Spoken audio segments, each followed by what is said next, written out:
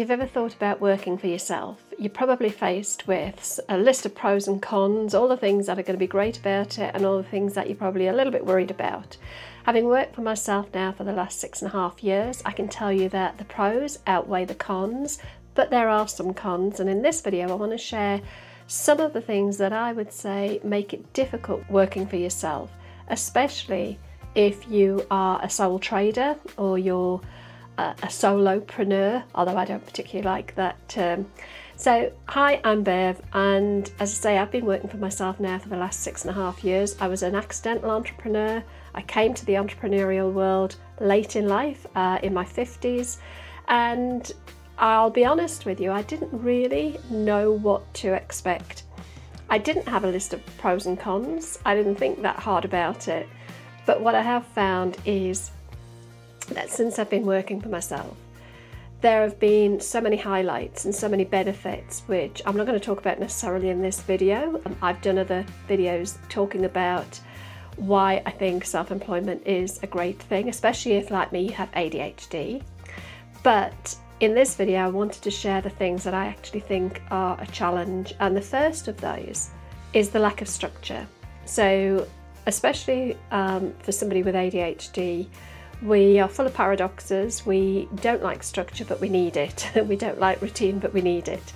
And when you start working for yourself, all of the structures that you would have as an employed person going in and working in a company aren't there. So you have to create them yourself. And if, like me, you're not particularly great at organising, then that can be a challenge. And when you're working for yourself, you are everything. You're all departments, your finance, your operations, your admin support, you are sales and marketing, you are everything. So when you're getting started, having to try and put all of that structure in place can be a real challenge.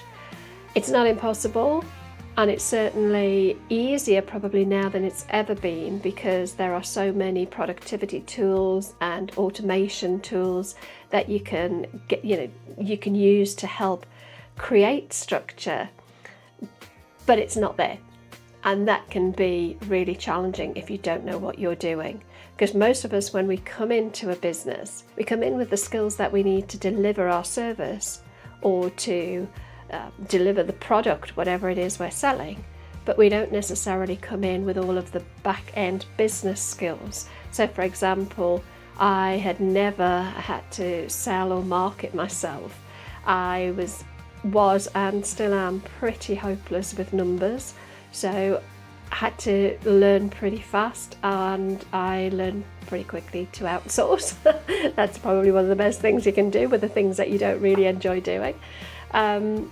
But I also then had to learn a lot of the systems needed to put in automation. So learning how to use things like email marketing software, accounting software.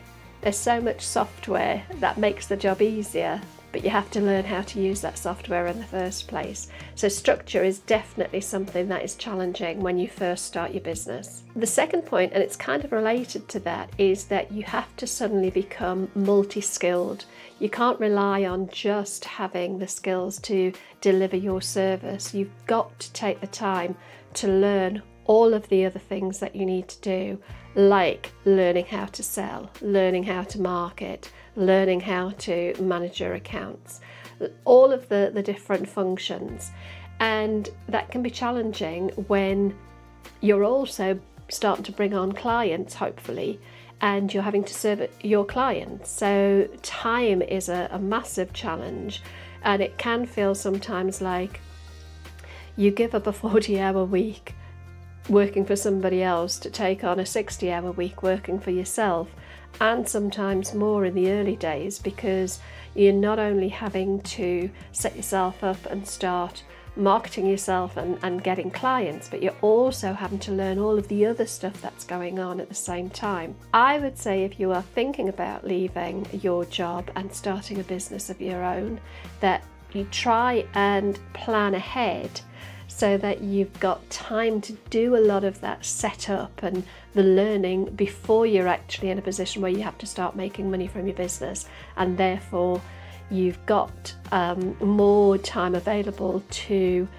do the actual sort of sales and delivery of your service once you're working full-time for yourself. Number 3 is it's very hard to take time off, and even if you have good support and maybe you've outsourced some stuff, it's still very hard to mentally switch off from a business that is yours. It's very different to when you're working for somebody else and you get your annual holiday and you can, literally walk away, close the door, although that's how it should be. I know not everybody else finds it that easy to walk away even if they're in an employed role, but in reality you should be able to walk away from the work and go and switch off, have your holiday and come back, and it's much more difficult to do that when it's your business, especially if you are running everything yourself. It's almost impossible to fully wind down. In fact, I know lots of people who, when they've started their business, haven't had a holiday for such a long time. And actually that's not always why we start a business, especially if we're starting it in later life. It's intended to give us more freedom, and we can feel like we've actually got much less freedom than we had before, which can be an absolute challenge. Number 4 is about self-doubt and the reality of the insecurity that comes with working for yourself. You are questioning your abilities constantly. Are you good enough? Is your product good enough? Is your service good enough? Are you adding enough value? How do you price your things? Are you worth the price you want to charge? We have all of this negative self-talk going on, and that can be really demoralizing, and it can be quite depressing and bring you down. There are ways around that, and I think a lot of it is about finding ways to reframe that negative self-talk, but a lot of the time it is just about pushing through until you start to make sales and you have people giving you recommendations and testimonials that reinforce that actually you are doing a good job, because it's so easy to get into our own head and just have this sort of negative spiral of I'm not good enough, I don't know enough, I'm not adding enough value, when in reality you probably are. But it's a constant battle between the two voices in your head, one saying you're doing okay and the other one saying, oh, I'm not sure if you're doing enough here. And that can be quite a challenge. The last one, which I didn't really expect, was the loneliness. It's very, very lonely, especially if you've come from an environment where you're working in a team and you've got lots of people around you to bounce ideas off and to just have, chats over a tea break, and you might go and have lunch with your workmates. When you're working for yourself, especially if you're working from home, as a lot of us coaches and freelancers do, you don't really see anybody. And that loneliness, that isolation can really get to you after a while. There's lots of things that we can do now. There's co-working spaces that are a good place to go and make new business connections, and also just feel like you're working with other people. Or you can do co-working sessions online, maybe through Zoom, where perhaps you're not in the same room as somebody, but you can still have that feeling of connection and know that somebody's there. But other than that, it can really get lonely. I would find myself, and I still do, going and working in cafes, because I just like having the buzz of knowing that people around me are there. I don't even have to be talking to them, just knowing that there's people around me gives me that feeling of not being so isolated. So there you go, they're sort of 5 things that I just think you need to be aware of. I certainly wouldn't say they are deal breakers, and I would absolutely recommend anybody giving self-employment a go if that's what you're thinking about doing. The benefits far outweigh the few downsides. But I think it is important that you are aware and you go into business with your eyes open and understand that these things are likely to be a challenge for you.